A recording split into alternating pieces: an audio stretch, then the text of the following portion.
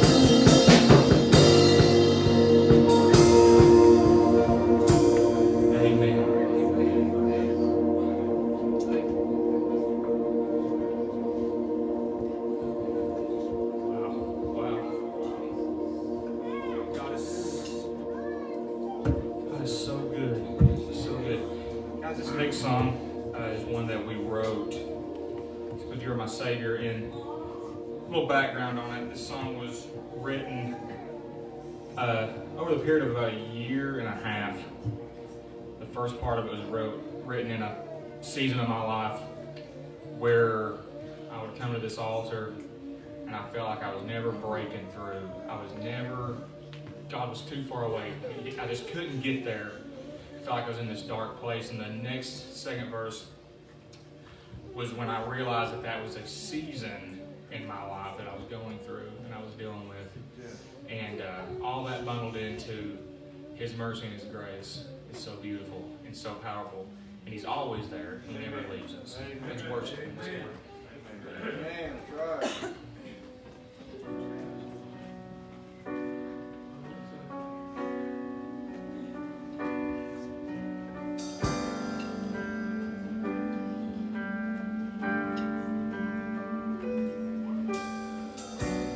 In this darkness I can't find, in this darkness I am blind.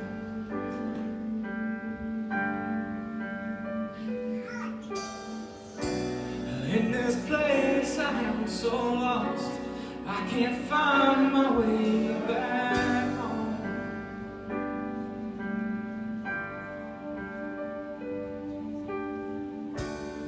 But your mercy for my soul always lets me know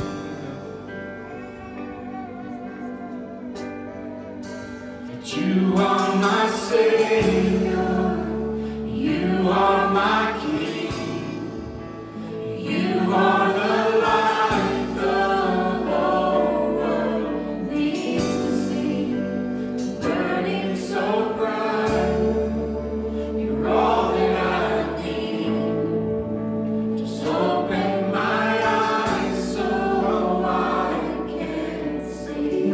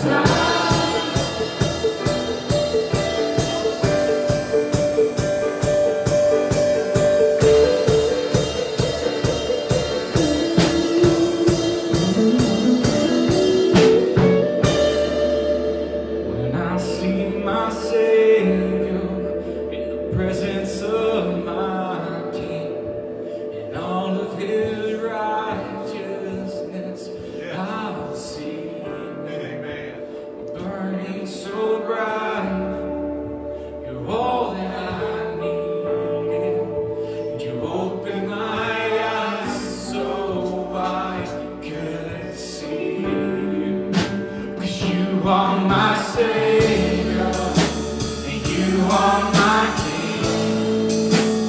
You are the light of the world, burning so bright. You're all that I need. So open my eyes so I can see you.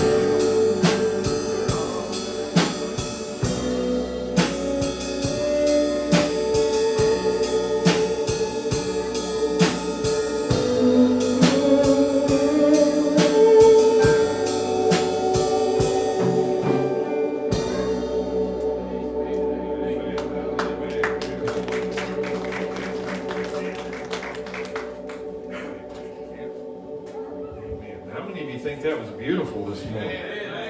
Wow, wow. We want to, where you're standing, we're going to receive our tithe and offering today. We appreciate you that are so faithful. It's the last Sunday of the month already. Can you believe that? Yes, again, I'll be writing out that rent check, $800 a month. We pay rent to be here.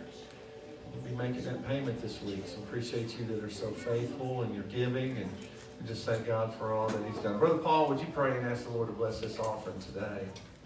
Heavenly Father, God, we come to you in heart and humble. Your Holy Spirit, you are all we need.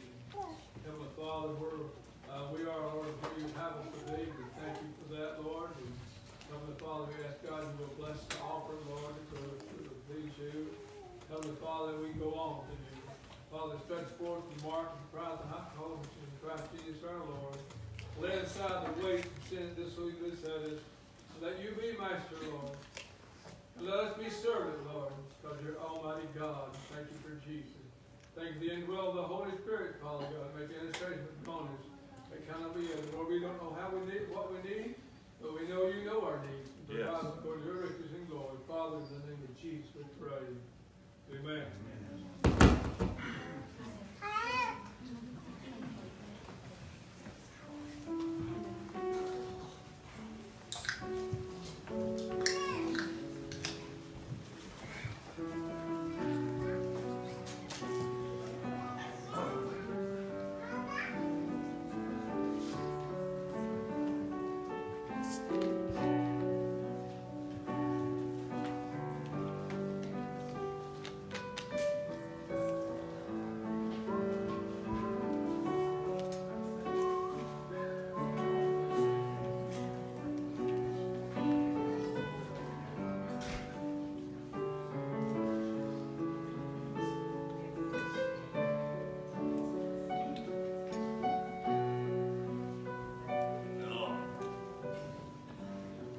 Gee, you could have sang that for 20 more minutes, man. I would have enjoyed that just fine.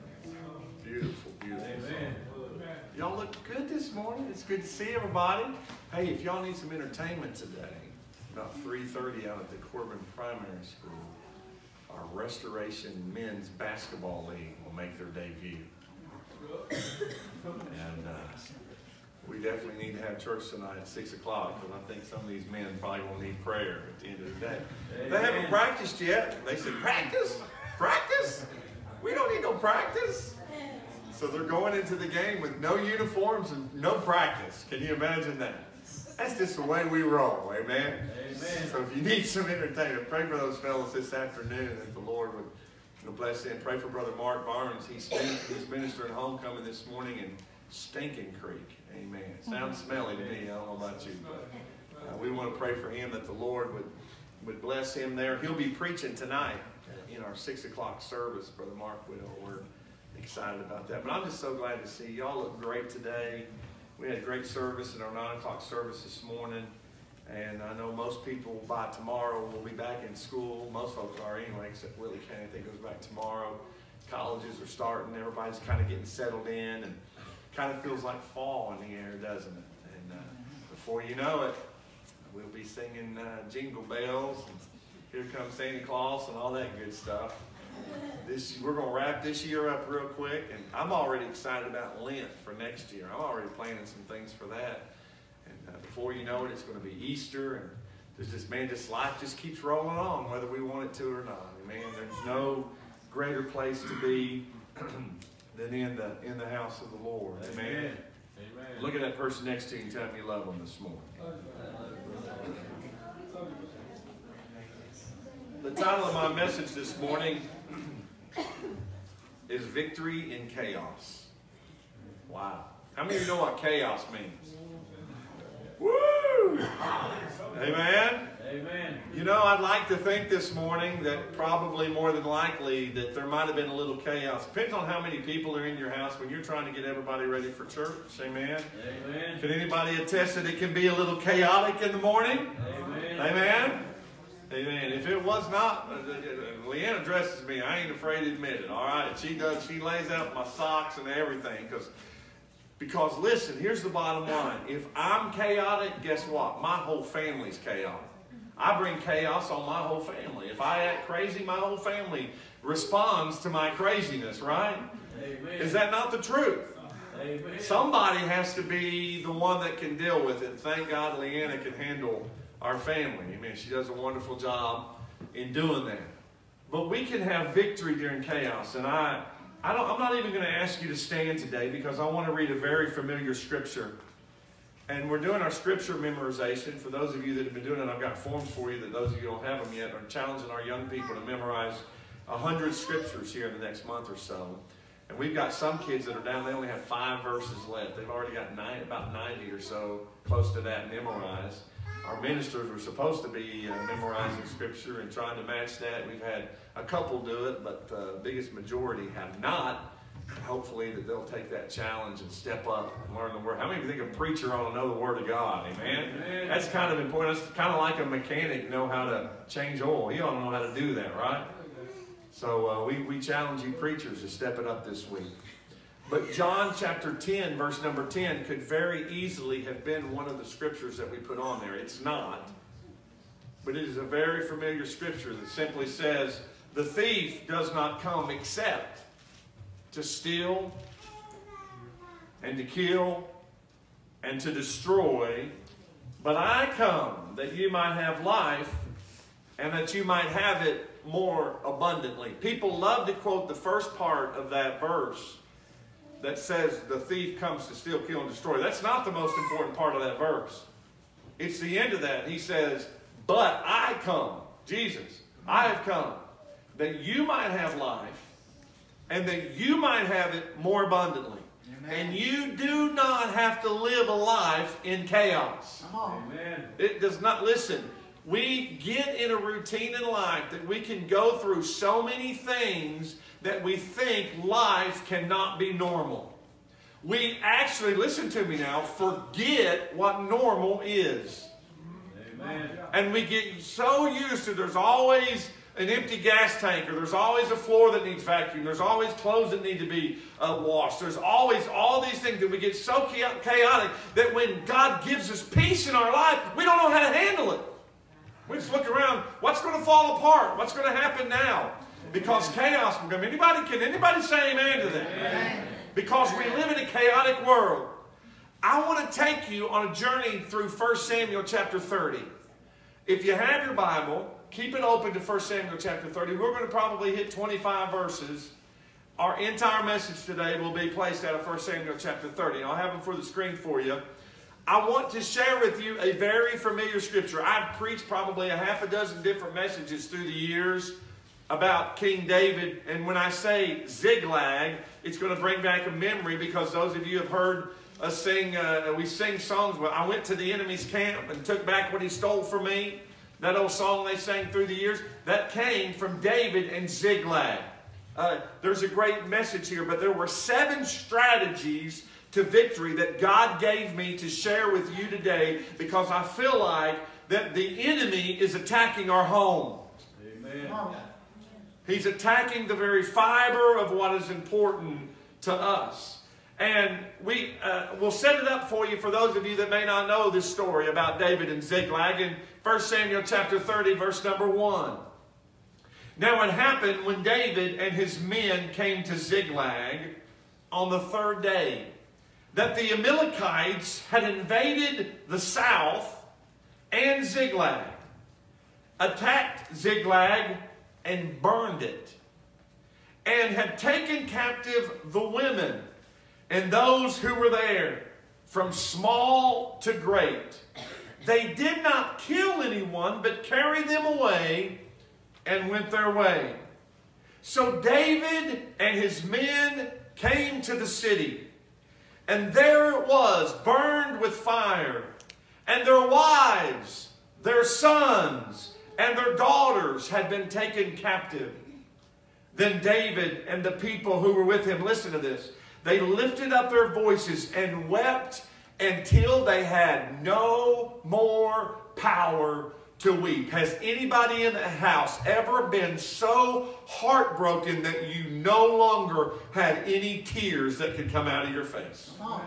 Have you ever wanted to cry and groan, but you couldn't even get the groan out because it hurt so bad? That's the way it was here for David. Man, I feel the Holy Spirit in this place today.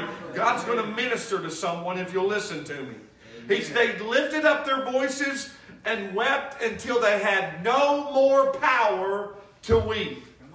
And David's two wives, Ahinoam and Jezreelite, and Abigail, the widow of Nabal the Carmelite, had been taken captive. So they come back. Here's David, all his men. As they approach the city, they see the smoke. They realize there's problems. They get closer. Their buildings are burnt down. Their kids who normally run and greet them. You know, our kids love to greet us when we come home. They come out and there's dad on a horse or whatever they were in. They're not there. They're all gone. There's nothing but the fragments that remain of their life, of everything that they love, everything that they think is important to them is destroyed. And listen to verse number 6. Now David was greatly distressed. David was their leader. How many of you understand this morning? When there's a problem that takes place, people look at their leader. Amen.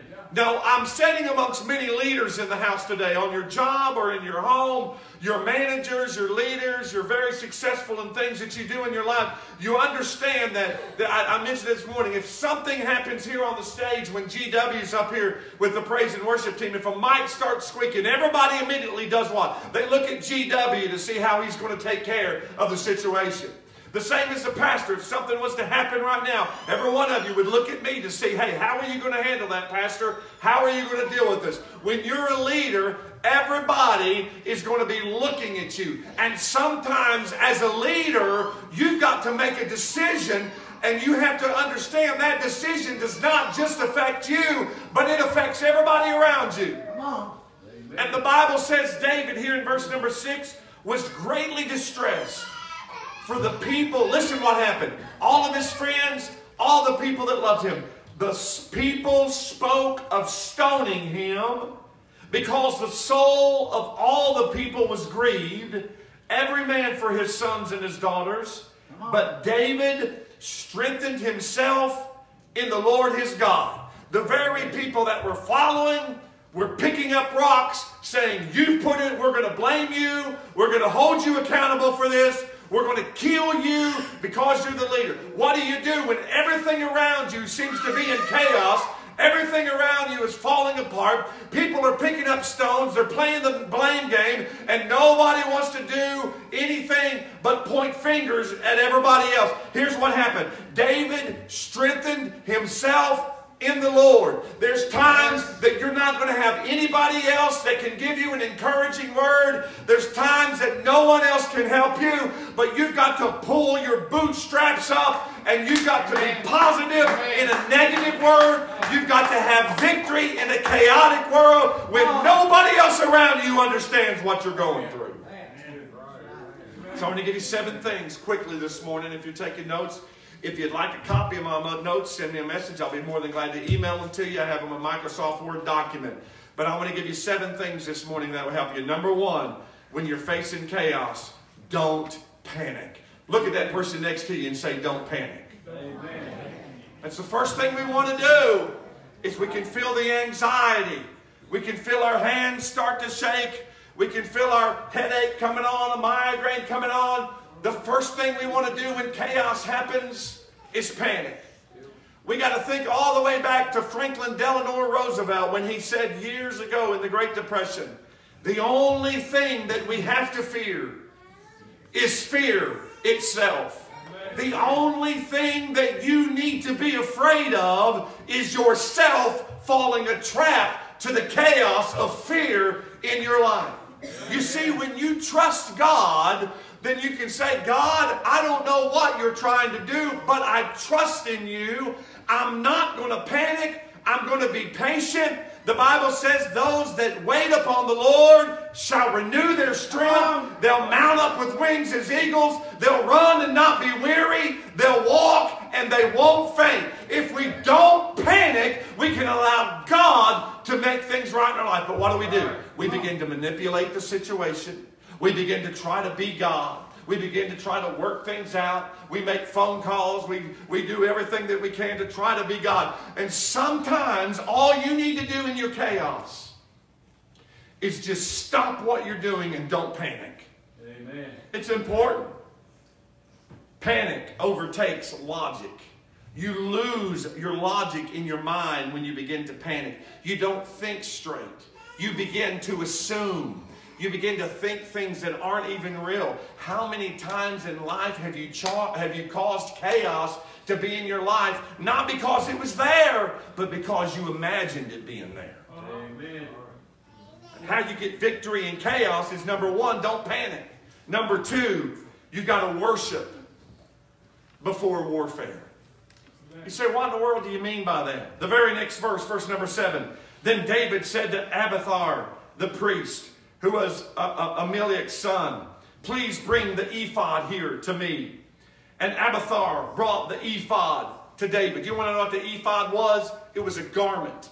It was a garment that only the priest, it was reserved for the priest, and it was reserved for worship. Understand, David comes back. His children are gone. His wife is gone. Everyone has turned their back on him. And he's encouraging himself in the Lord. What's the first thing that he does? He doesn't get on Facebook and update his status. He doesn't get on social media and begin to try to defend his position. He doesn't get on the phone and begin to try to stir up controversy. He doesn't even pick up the phone and call anybody. But he goes and calls for the ephod, which was the worship. When you put the ephod on, it was a time for you to worship God. It was a time for you to give God the glory.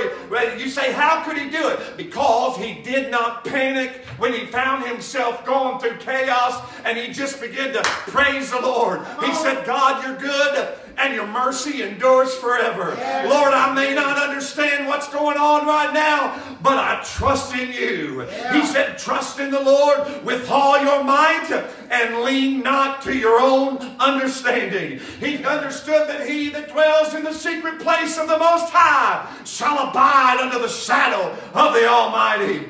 I will say of the Lord, you are my refuge, my God, my fortress. In you will I put my trust. He began to praise God. Let me tell you something. The enemy will not know how to react if you would just stop in the midst of your chaos and give God praise and glory for who He is in your life. Somebody ought to say amen this morning. Well, you don't start amening me, I'm going to tell you to slap your neighbor and wake them up, because I'm telling you, I'm preaching better than you're listening. Amen. Number one, don't panic. Number two, you've got to make sure your worship comes before your warfare. And number three, you need to seek godly counsel before you make a decision. Amen. Did you hear me this morning? Amen. Look at that person next to you and say, seek godly counsel. What did David do in the very next verse? Verse number 8. So David inquired of his crazy sister-in-law. No, that's not what it says, is it? So David inquired of his great aunt Susie, who knows everything. No, that's not what it is. And David inquired of his neighbor, who'd been married 5 times and has 4 kids from 3 different men. Amen. No, that's not what he did, was it? Why in the world, when you find yourself in chaos, would you allow ungodly people to give you counsel on how to get through it? Amen. Why would you listen to the ungodly? Because they're not going to give you anything that you need. When David was in chaos and everything was falling apart, listen to me. When everything was falling apart, David inquired of the Lord, saying, This is what he asked him. Shall I pursue this troop? Shall I overtake them?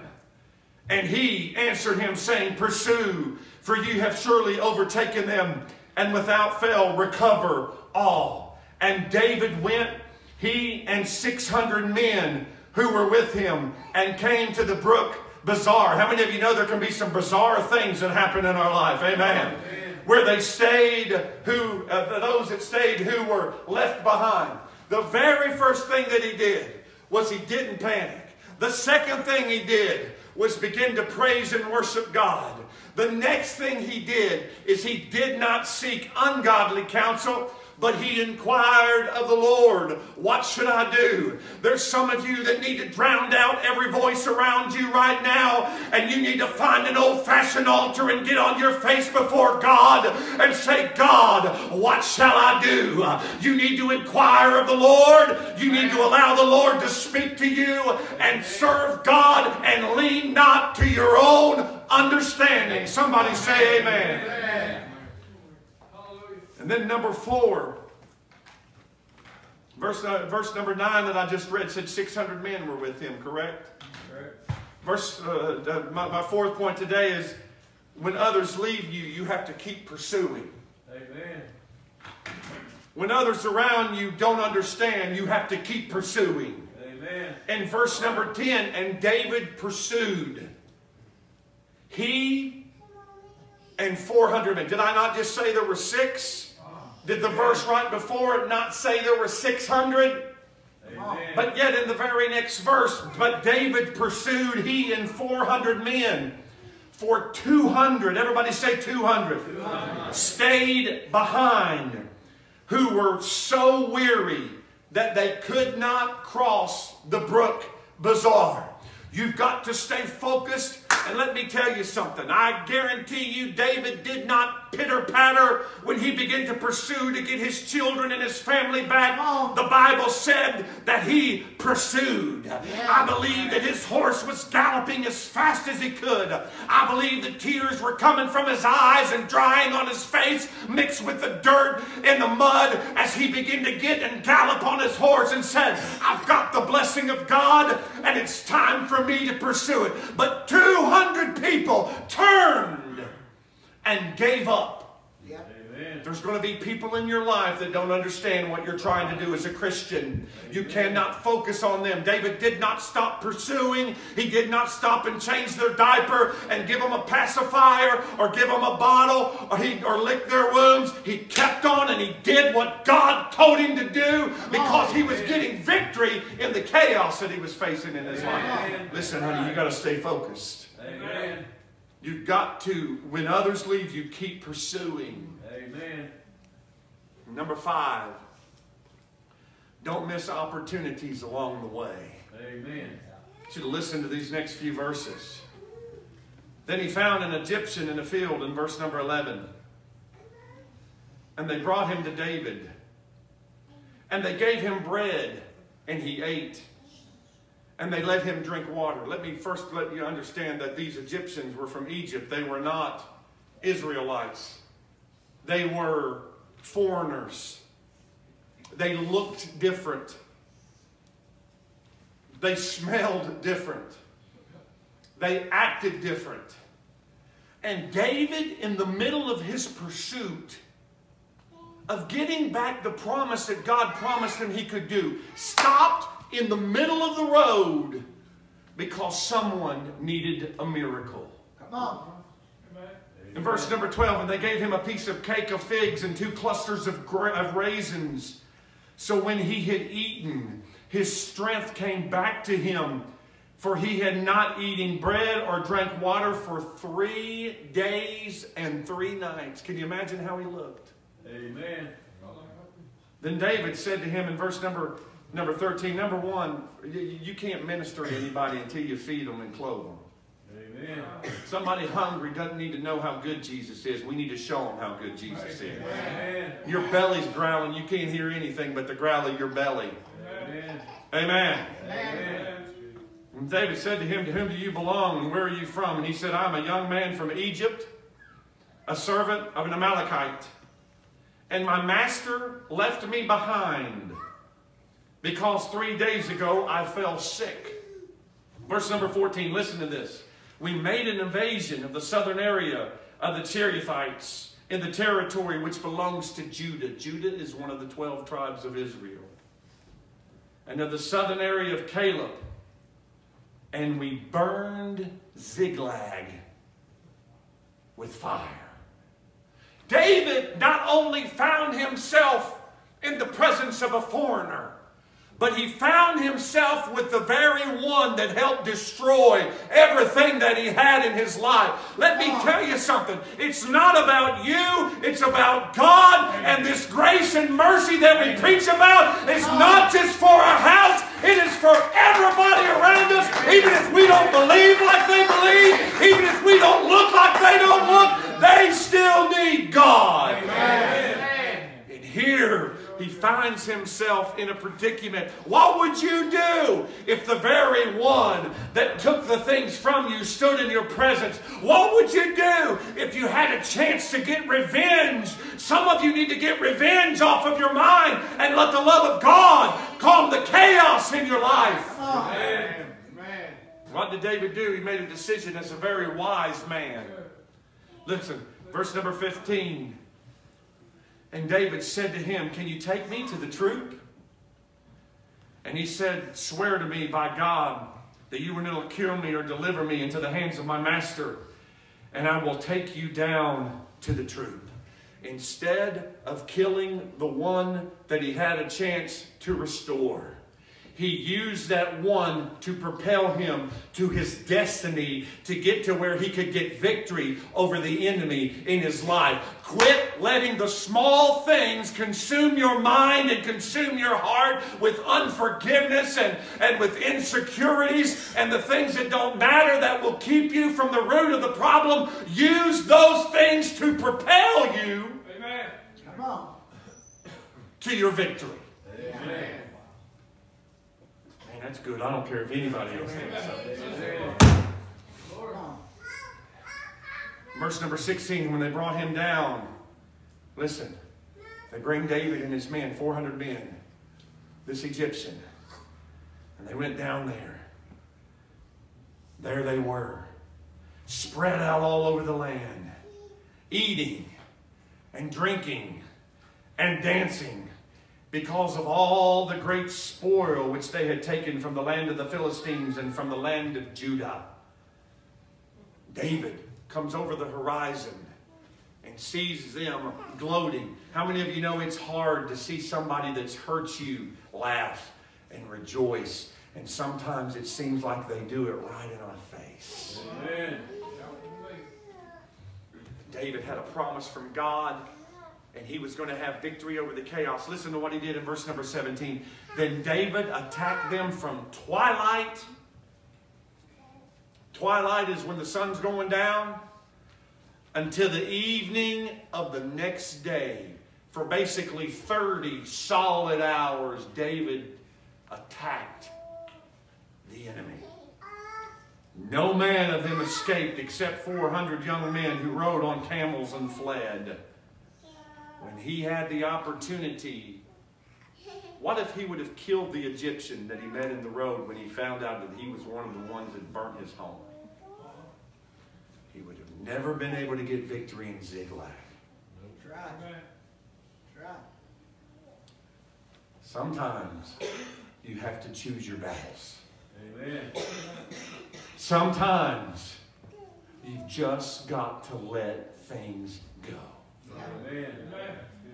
Number 6, you've got to take back what belongs to you. There's some of you that used to have a song in your heart that you no longer have.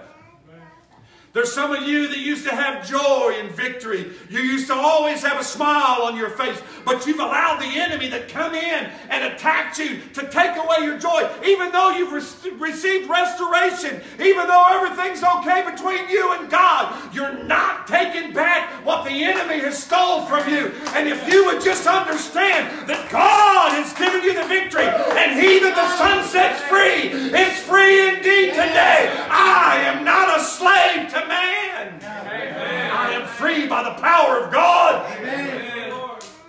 Verse number 18, so David recovered all that the Amalekites had carried away, and David rescued his 2 wives. And nothing of theirs was lacking, either small or great, sons or daughters, spoil or anything that had been taken from him. David recovered all, thank God. Amen. Then David took all the flocks and the herds that were driven before them, the other livestock, and said, this is David's spoil. So he finds himself, they leave. They kill him. They take back everything that belonged to them.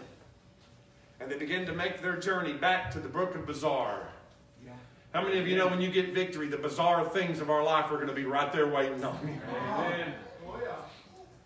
And you still have to face them. Amen. And you still have to deal with them.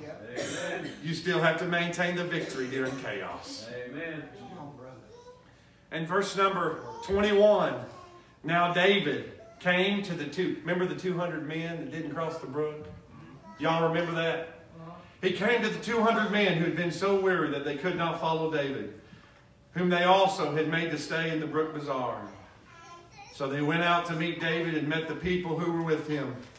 And when David came near the people, he greeted them. Listen to verse number 22. Then all the wicked and worthless men of them who went with David answered and said, because they did not go with us, we will not give them any of the spoil that we have recovered, except for every man's wife and his children, that they may lead them away and depart. Man, they got all sophisticated. They got victory. They got everything back. They even had more than they had before they got there. They come to the people that were weary, and they said, listen, we'll give you your wives and we'll give you your children, but we're not going to give you anything else. You need to go on your way and find another church. Amen.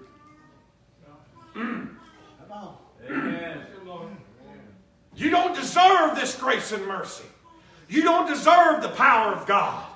You don't deserve the same very forgiveness that God granted me in your life. Amen.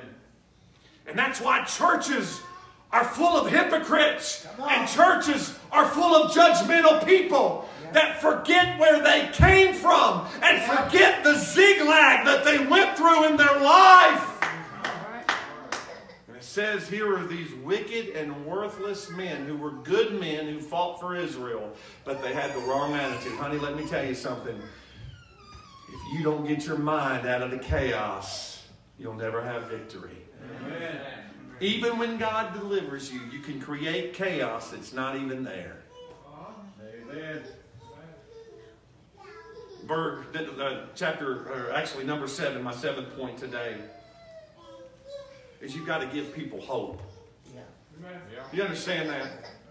Amen. You have to give people hope. When you correct me, I remember in management, they always taught you, I know Nancy, y'all use a lot of different things at Walmart too. We're trained to use the sandwich method. You take a positive, then you give the negative, and you finish it with the positive. You do it that way for a reason. Because if all you do is give the negative, you don't give anybody any hope. There's a lot of preachers that get up and bash their people, but they don't give them any hope.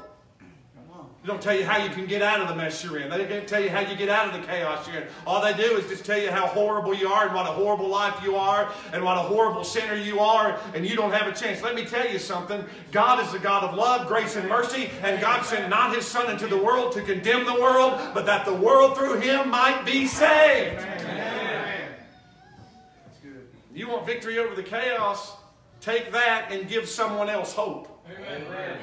Verse number 23. And David said, my brethren, ye shall not do so, for what the Lord hath given us, who has preserved us and delivered us into the hand of the troop that came against us. For we will heed you in this matter. For who will heed you in this matter? But as part is who goes down to the battle, so shall his part be who stays by the supplies. They shall share alike. So it was, from that day forward, he made it a statute and an ordinance for Israel into this day. Amen. He said, listen, whether you're weary or whether you're a warrior, you deserve the same reward. Amen. There's people in church that say, well, look at this one and look at that one. They don't work as hard as I do. They don't spend as much time in the church as I do. They don't do this and do about this. You turn everything into works. And you make it about works instead of about service. It doesn't matter who does the most. It doesn't matter who spends the most time. You don't do it for those reasons. And if you do it for those reasons, you cause chaos. But the one that just shows up one Sunday morning a month deserves the same grace and mercy of God for those that are here every time the door's open. Amen. David said, don't focus on what everyone else is doing. Focus on the chaos in your life and how you can get victory. See, you can look around the room today and you go, man, that guy over there is crazy. Man, that woman over there is crazy. You know what? It's a lot easier to point out everyone else's chaos instead of taking responsibility for our own. Amen. What would happen if a group of godly people would get together and say, you know what? I can get victory over these situations in my life. Number one, I'm not going to panic. There's some of you that need to quit panicking every time the wind blows the wrong way. Every time your baby coughs doesn't mean it's dying. Amen. Amen. Every time your man smarts off to you doesn't mean he's leaving you. Doesn't mean your relationship's unfaithful. Don't let the devil put that chaos in your life. How many things in your life have you struggled with in the last 24 hours that you cannot control? Amen. Situations that you think about that consume your mind, that it doesn't matter if you was a genie and did whatever you could do. You can't change the situation. The only thing it can do is drive you crazy. Right. Amen. You sit around with people all around and the devil wants you to make so much focus on yourself that you can't help anyone else. But we can have victory over the chaos in our life. Amen. The thief comes not except to kill, steal, and destroy. But he came that you could have life. He came that you don't have to live in chaos. Amen. He came that you could not only have life, but have it more abundantly. He came that not only you can have it more abundantly, you can have it better. Let me tell you something right now. If I ask you from the person that's got the most money in the bank, that's got the prettiest wife, that's got the prettiest car in the driveway, that's got the most perfect kids in the house today, every single one of us deal with chaos in our life that we don't have to deal with. Amen. And I want to see you get victory this morning. Amen. I want you to stand with me all over the building, if you will. We're going to open up these altars in just a moment. There's an old song that says, take your burdens to the Lord and leave it there. Amen. If you're tired of the chaos in your life, remember the first couple things he did. Number one, he didn't panic. Number two, he worshiped God. He sought godly counsel. There's some of you that need to shut off every voice in your head right now other than the voice of God. That's right. There's decisions that you need to make. You can't make your decisions based on the chaos. I preached that message a year or so ago that one of the points was don't make permanent decisions based on temporary circumstances. Amen. The things in your life that you're dealing with today, you can get victory over tomorrow. Amen. But the chaos has to stop. Amen. It's not going to be a tornado wind that God has to blow through. All He needs you to do is to trust in Him with all your might. Amen. And lean not to your own understanding. You say, but this don't make sense. It don't matter because that's your own understanding. My understanding is my flesh. My understanding is failure. My understanding is sin. My understanding is thinking the worst of every situation that's going to happen. Because that's my nature as a human being.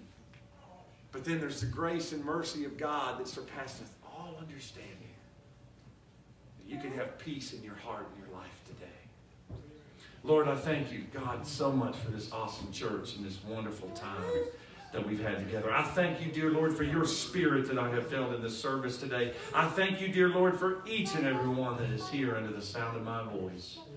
Lord, you have prepared this message today specifically for several that are sitting in that pew that are dealing with chaos in their life and they need victory. I'm asking you right now, Lord, to give them the strength to come to this altar and to lay it all down at your feet and to learn to understand that we will praise you no matter what chaos is happening in our life. In Jesus' name we pray. And everybody said, amen. Would you come? If you feel the Lord, the Holy Spirit dealing with your heart, would you come and spend some time in the altar today?